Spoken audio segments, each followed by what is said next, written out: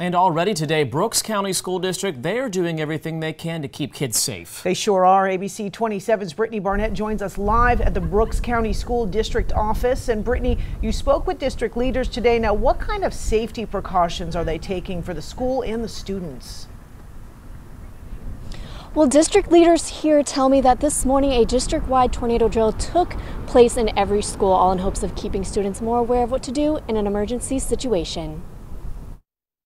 It's reassuring to know that these teachers care and they love on our kids.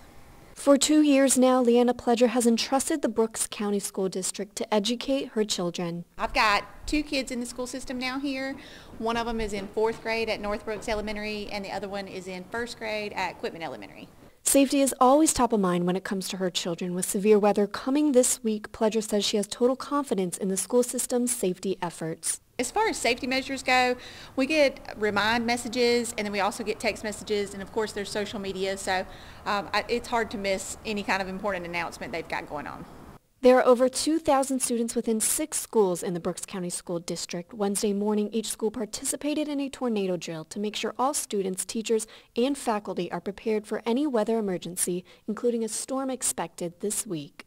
Students learn to find their safe zones, be with their teachers, and make sure that they knew the proper procedure, the proper position to be in case something does happen, so that they can truly be safe.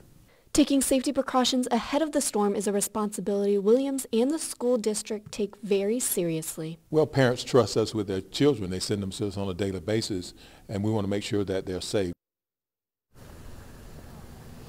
And as of now, all after-school programs in Brook County are canceled, and students will be on an early release schedule on Thursday.